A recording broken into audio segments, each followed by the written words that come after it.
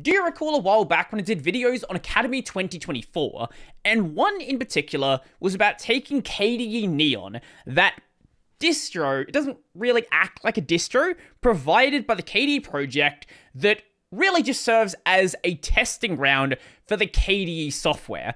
Yes, there are users that do use it, but most people don't recommend it, and it's not really like anything that a serious amount of people use. And then building off of that model and adapting it into a thing that sort of makes it like the premier way of using KDE, not diminishing what is available on things like Kubuntu or Fedora KDE, but providing something directly from the KDE project that gives you exactly what they want from KDE.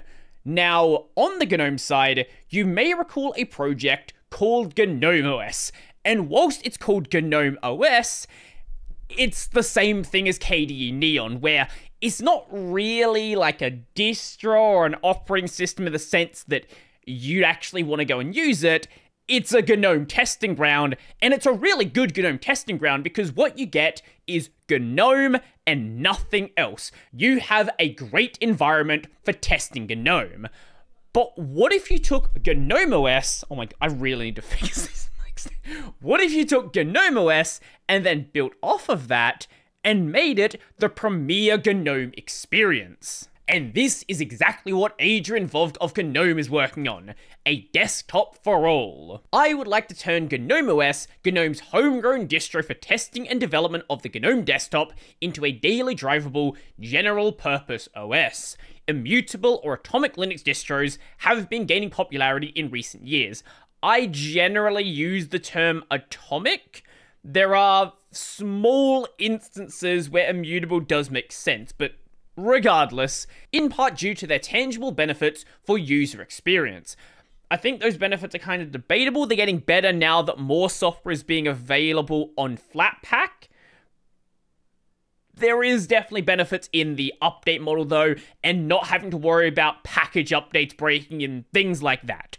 I wanted to improve on that, so in 2018, I got involved by starting Carbon OS, my niche little Linux distro with a singular goal: build an OS that makes the Linux desktop usable for non-enthusiasts. And whilst he did start with that niche little project, he realized that maybe that wasn't the best approach for it. Maybe there was something that basically did most of the work for him. And with it being Atomic GNOME, you're probably wondering, okay, but how is that any different from something like Silverblue, for example, which is, for the most part, basically just vanilla GNOME with a different wallpaper?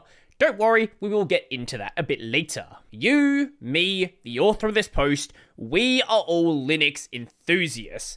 Yes, even if you just started using Linux like a week ago. Yes, even if you're just using it in a virtual machine. And yes, even if you just use something like Windows Subsystem for Linux, WSL. If you are watching a Linux YouTube video about GNOME OS, something most people don't even know exists, let alone care exists, you are a Linux enthusiast. I'm often left pondering, why should we enthusiasts get to enjoy all the benefits of FOSS and the Linux desktop, but the people who don't know, don't care, or simply don't have the time to be enthusiastic can't?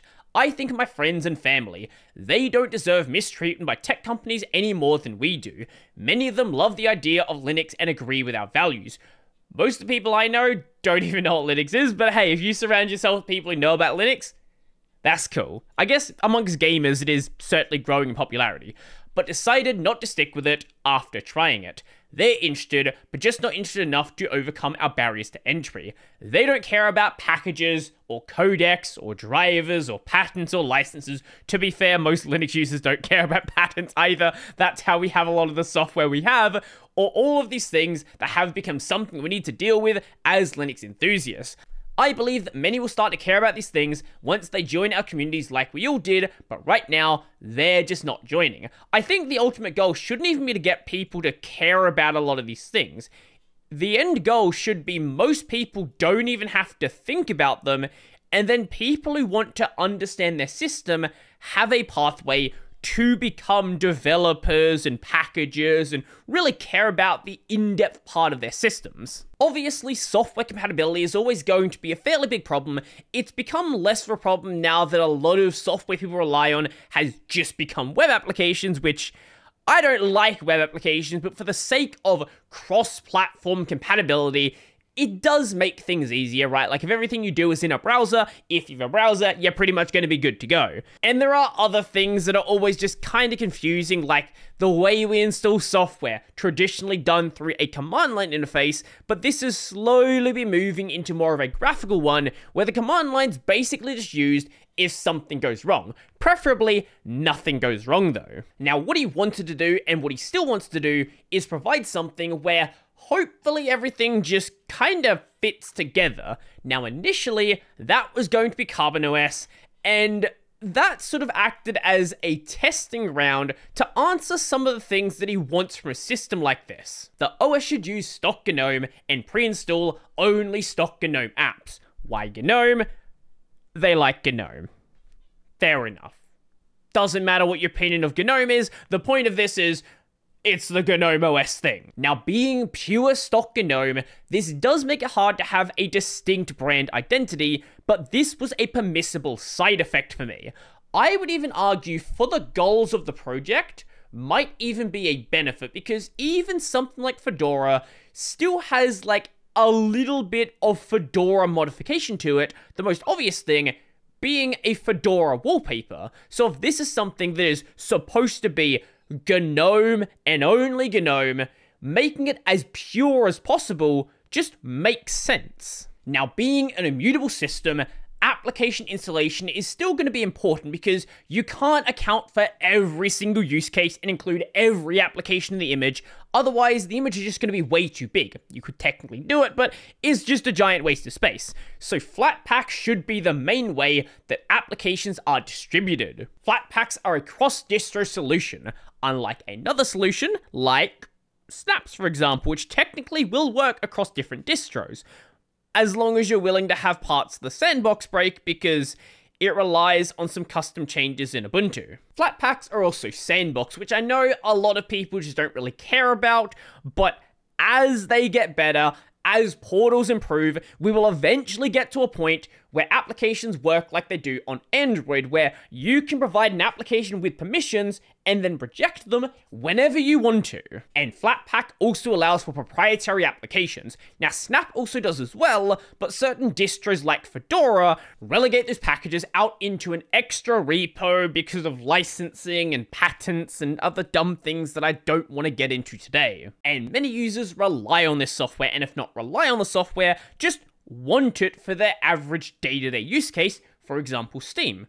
I know some people don't care about gaming, but I've said it before, if I couldn't game on Linux, I would not daily drive Linux. It should be robust. The OS should be difficult to break on accident, and in the rare event that it breaks, the user should be able to trivially roll back and keep using their device, especially when updates are involved. Updates must be bulletproof, and people shouldn't have to think about them. This applies to basically every atomic Linux distro at this point. It doesn't necessarily apply to a regular Linux distro. Yes, things like Btrfs do exist, but it's not a perfect solution. Immutable. Every copy of the OS should be identical. This makes it more robust and debuggable. This is one of the few contexts where using the term immutable does make sense in the context of an atomic distro. The image itself is immutable, and every user who installs it gets the same identical copy of it. That makes sense. If a feature is missing, then that's something the OS has to take responsibility for. It's not a misconfiguration on the user's part. Now, obviously, if it's a missing application and it doesn't fit within the core set, yes, that is a misconfiguration on the user's part. This is different from the popular hybrid immutable model, which still allows the user to install packages. In my opinion, allowing package overlays disincentivize the development of proper permanent solutions for missing OS functionality, since users can just rely on adding an overlay. Ultimately, the need to install packages to work around issues just ensures that nobody uses hybrid immutable distros immutably, which curbs the benefit of immutability, while at the same time subjecting the user to the extra sharp edges immutability introduces. Basically, what you're doing with package overlays, at least from the author's perspective, is you're taking an atomic distro or an immutable distro and removing any of the benefit of it, so just using a regular distro in a more complex way that takes longer to start and longer to update, because when you update, all of those overlays need to be applied again to the update, and it's just not worth the effort. Now, I don't necessarily agree. I do think overlays are valuable in certain contexts. There are some use cases you just can't cover in the general image, but most of them should be done. So in the context of focusing on improving the core, I guess that's fair. Secure. The OS should leverage available platform security features like UEFI Secure Boot and TPM, and new software techniques like systemd homed to better balance user convenience with the security and privacy benefits of encryption. At some point, I should actually do a video on systemd homed. I don't know why I haven't yet. And of course, it will be modern, using modern technologies. Wayland, Pipewire, XG portals, and so on. If you think any new distro is going to come out and not focus on this technology, you are delusional. Unless it is specifically existing for the purpose of not using modern tech. It should offer the latest GNOME releases to those who want it. It should also balance innovation against the fact that newest doesn't always equal best. This is something that was also brought up in the KDE discussion as well. Sometimes the latest releases has regressions, so maybe it's not always a good idea to force the user onto the absolute cutting-edge version. Flexible. The OS should be easy to adapt to the variety of form factors that GNOME supports. Desktops, laptops, tablets, phones, and it should be easy to make versions optimized to run on specific hardware. And finally, opinionated. Every option we introduce is a decision a user has to make.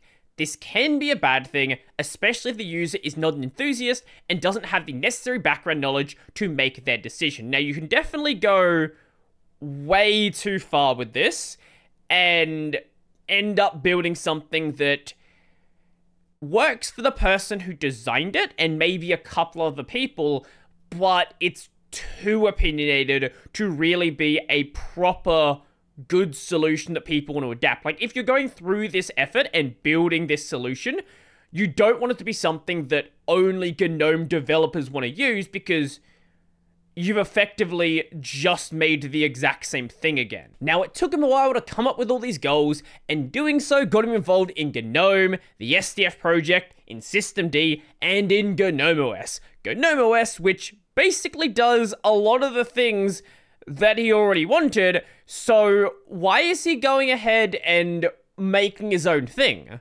Why make Carbon OS when you basically have most of it here already? The only real difference between GNOME OS as it currently stands and the Carbon OS project he was making before is the current GNOME OS just isn't intended for mass adoption.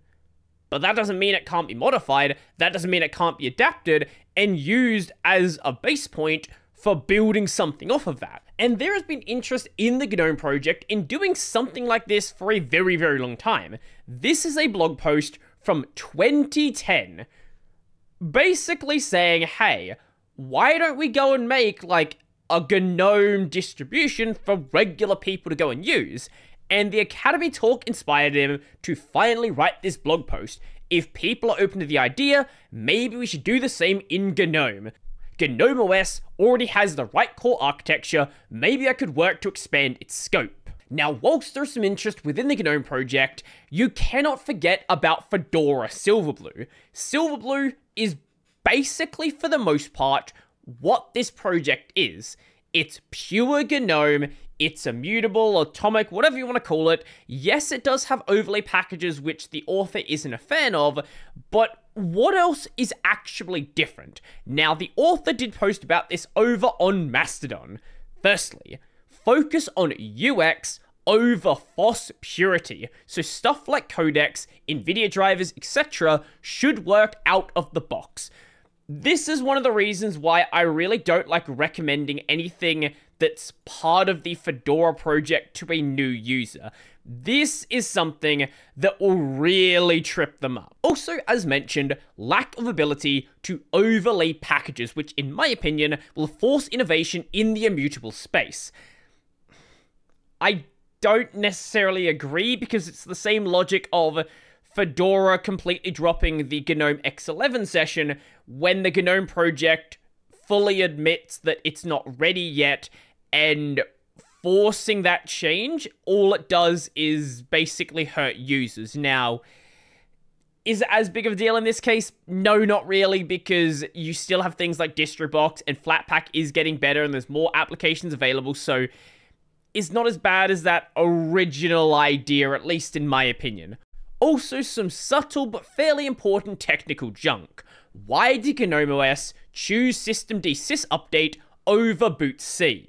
Firstly, they use systemd, and systemd sys update is deeply integrated into systemd. It just makes sense. And since they don't have a package manager, the whole being able to overlay things and all of that stuff just isn't really relevant anyway. It enables UKI's secure boot and TPM-backed encryption of data partitions. Boot C has also started offering this, but at the time the decision was made, this was simply not the case, and if it works, it works. There's no point going back and changing out to another system when the current one seems to do everything you want anyway.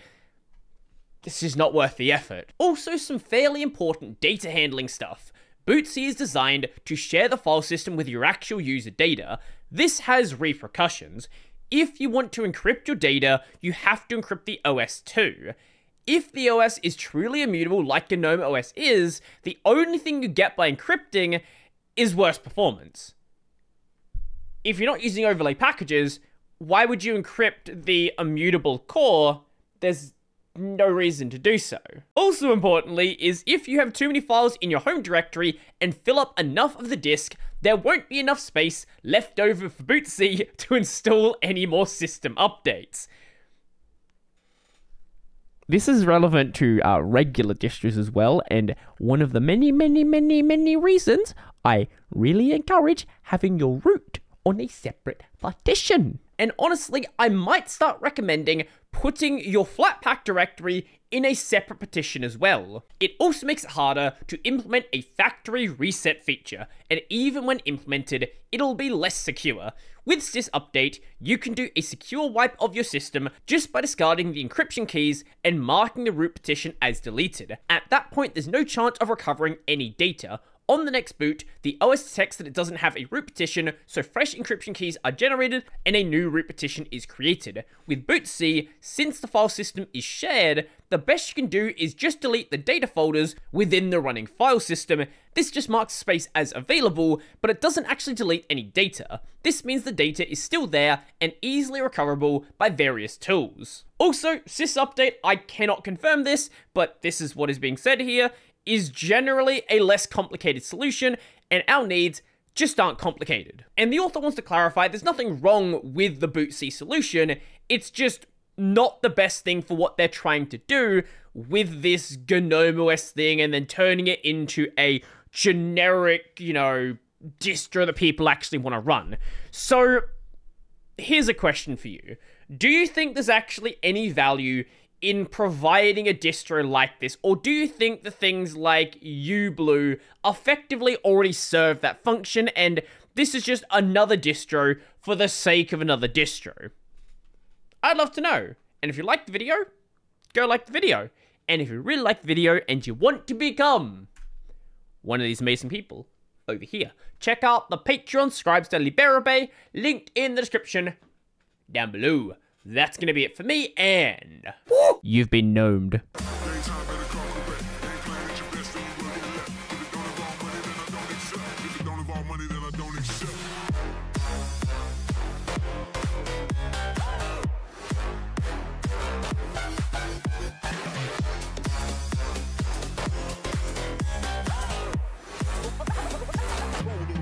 Like this.